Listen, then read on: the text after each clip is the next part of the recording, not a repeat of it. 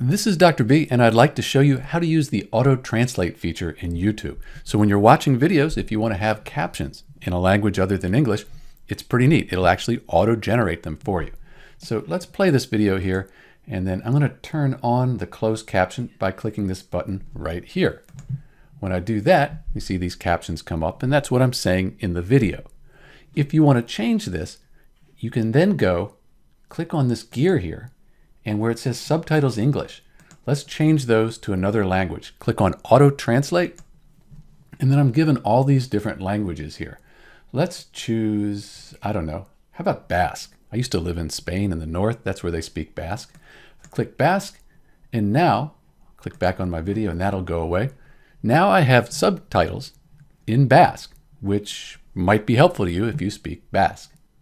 You might also want to do it this way. If you're having problems, click the subtitle thing first and then click the gear settings. And that'll make sure that you can see the subtitles little piece here, which you can click to off, or you can go ahead and click on auto-generated, auto-translate, and then find whatever language you're interested in. For instance, Finnish. That looks like fun. Either way, this is a nice way to have captions if you have a little bit of trouble with the language I use.